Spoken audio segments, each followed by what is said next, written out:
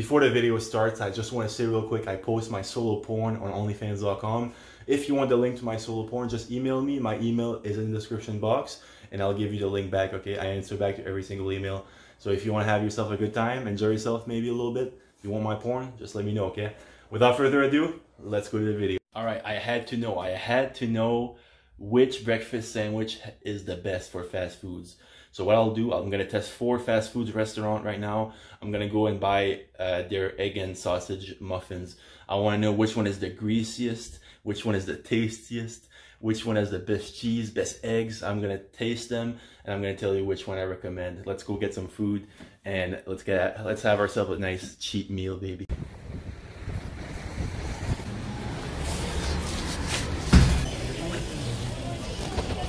When you have a good day and you want to share that good day with people, you want to share that energy, look at this. This is what you do.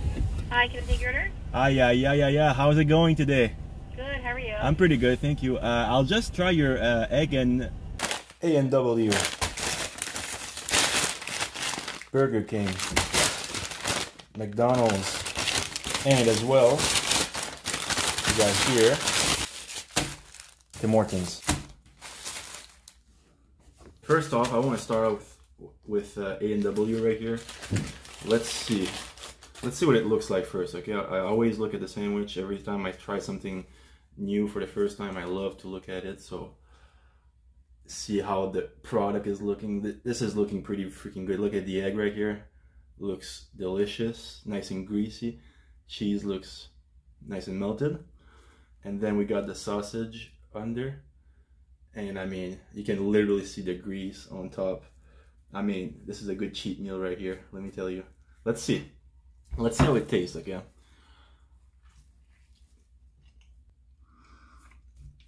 Pretty good. Sausage is extremely salty, but that's normal. Sausages are always salty as fuck. I can't really taste the cheese though. So let's see what Burger King, this is Burger King right here. Let's see what they got going on. So the egg is different a little bit for this one. As you can see, it's a square egg. Almost looks like an egg white. And then right here we got the sausage. And then all the way here we got the melted cheese. Right here, look at that.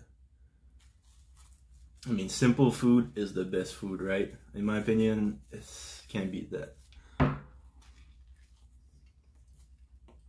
Hands down, Burger King, much better than A&W, hands down. Even the muffin, the McMuffin, is much better. It's just more tender and it just tastes better overall. So Burger King beats 100% A&W. Sorry A&W, but Burger King has better sandwiches than you. Alright, let's test the McDonald's one now. McDonald's, I tested it before, but I still gotta compare, you know. Alright, let me show you. I love McDonald's, how they do their eggs. They're round eggs like this. And then, of course, we got the sausage. And let's see. Okay. McDonald's has the best egg so far. Okay, let's test Tim Hortons, see what's going on with them.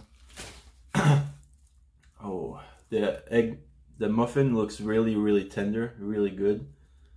I like that. And then here we got the sausage again. The sausage look all the same. They taste pretty much all the same too, honestly. For me, what makes the difference in a sandwich is the bread and the egg. Most of the time, it's the 2 ingredients that make the biggest difference. So let's see. This egg right here, it's a basic egg. Looks like it's been frozen before. Maybe not though. Let's test.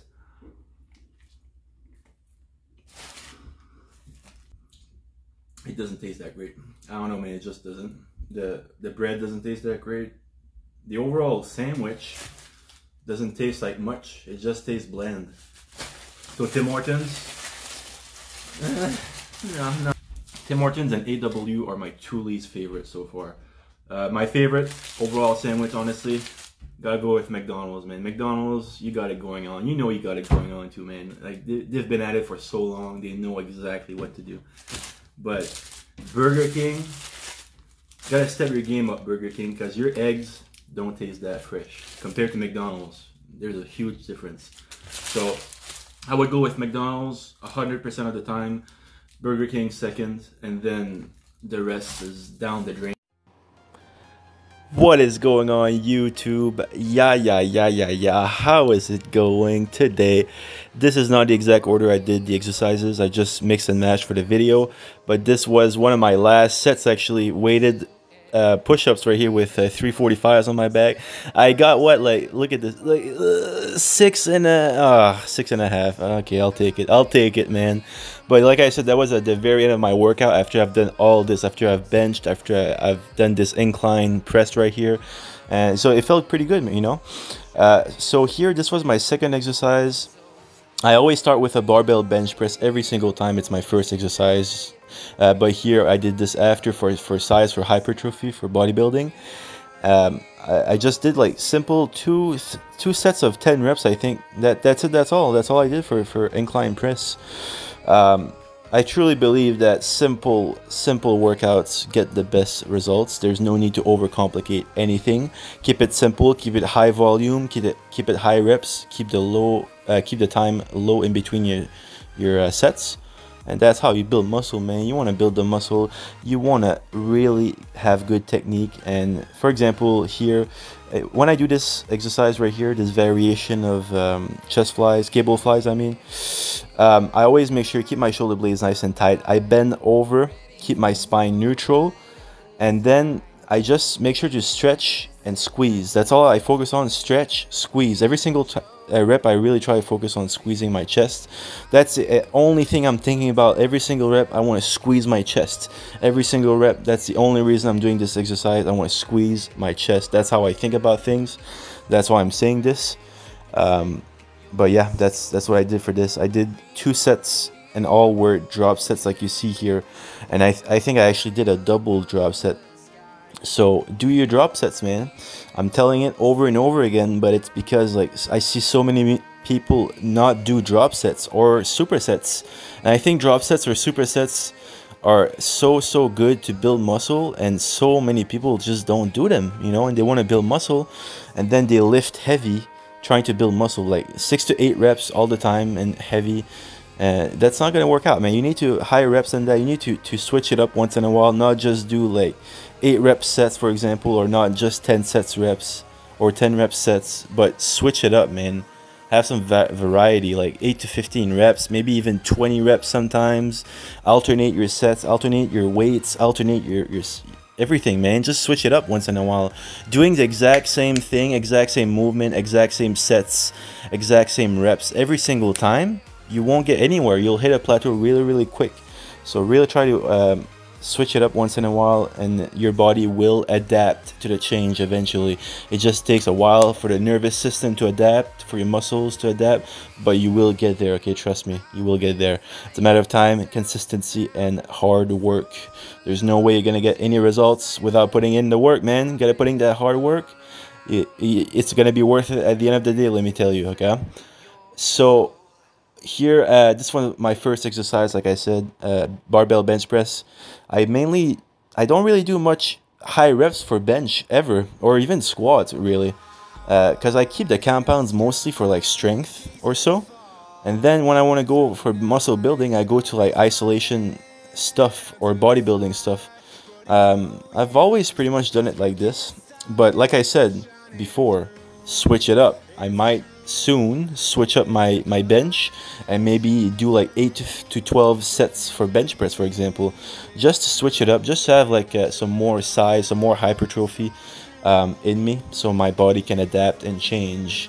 That's how you build muscle, huh? Like, you just want to keep track of your progress for your compounds mainly, and keep track of your volume, how many sets, how many reps you did that particular week for your bench. And then over time, you want to accumulate more and more volume, slowly but surely, and your body will adapt to the change. But you need to have good technique. You need to be patient. You need to be smart about it. You don't want to be like too impulsive and too impatient. Because being impatient and you go for your sets too quick, for example, you don't take enough rest time in between your sets, the weight will feel heavy and you might miss a rep or two. So you're missing volume because you're impatient. I used to be like that. That's why I'm saying it. So take your time in between your sets, especially if you're doing like lower reps, like I don't know, like 2 to 6 or 2 to 8 reps. Sets are extremely exhausting, extremely high energy demanding. So it takes more time in between your sets to recover. So take your time. It makes sense, right? Take your time in between your sets, man. Especially lower reps sets. They just engage more energy. You're just gonna waste a lot more energy, so you need to take your time to recover in between your sets so the weight can move, so you can get your reps in, so you don't miss a set. Because if you miss a rep or two in your set of 6, for example, you only did 4 reps and you were supposed to get 6 reps, well, shit, you missed out on some volume. You're missing out on some gains, basically, because you did something wrong somewhere. You didn't gauge your rest period, or you didn't gauge your weights properly. So be careful with that, okay? And always try to push your limits some way or another. That's the whole point of me saying all this nonsense right here. It's not really nonsense, it's common sense to me, but I want to share that with you so people can maybe think like this. Because sometimes, man, I'm not gonna lie, I used to go to the gym and not really think much. I just went to the gym, did something, and that's it. I called it a day. I did not have any specific goals for a session, and I think that's a big mistake. I think you should have 2 to 3 goals per workout session. Okay, what do I want to achieve today? What do I want to work on today so I can be better in the future to achieve my fitness goals? Okay, so this session for bench, for chest, for example, for me, I really wanted to accumulate a lot of volume, so I did a lot of sets, lots of reps, and I did it.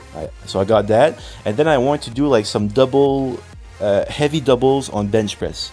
I did that. I think I did 4 sets of 2 reps, pause, bench press. That was my 2 goals of the day for this session. And then after that, I'll just have some fun and mess around and just build some muscle, just train my arms right here and have some fun. But have yourself some specific goals for your sessions every single time. 2 to 3 goals, specific goals that can really help you achieve your goals. And it will make you have something to work for in your session. You'll have a goal, you'll be goal oriented, so you'll be motivated, you'll be inspired maybe to achieve your goals better.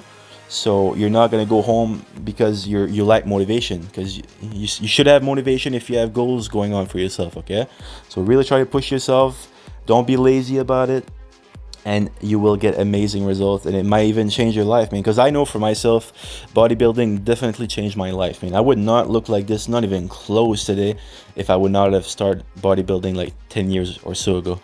Okay, it's not gonna happen. I don't get magical results. I get results by fucking putting in the work, man. That's all there is to it, dude. Put in the work, eat your food. Don't eat junk food like I did at the beginning of the video, though. Just eat some good, clean foods. That was my cheat meal. I just wanted to have some fun and film that. I love food and I love greasy food, man. But I do it in moderation. Okay, I cheat 2 to 3 times a week, but I don't have 2 to 3 cheat days. I have 2 to 3 cheat meals per week. That's what I do for myself, just to like have balance, okay? But yeah, that's it. Pretty much it for this workout. Here, tricep kickbacks. Really try to focus on fully extending your elbow, okay? I want to say that. Fully extend your elbow. Feel the squeeze in the back of your tricep. Very, very good to build some meat on your tricep, to build some mass on your triceps, okay? That's all the time I had for today. Thank you for clicking. Leave a like on the video if you enjoyed. Subscribe if you're not already. And I'll see you later, YouTube. Have a great day. Take it easy.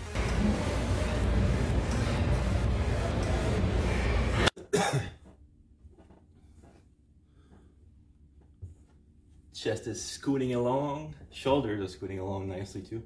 Getting rounder, I feel like. But chest is getting thicker, more defined. Feeling good, man. Feeling good.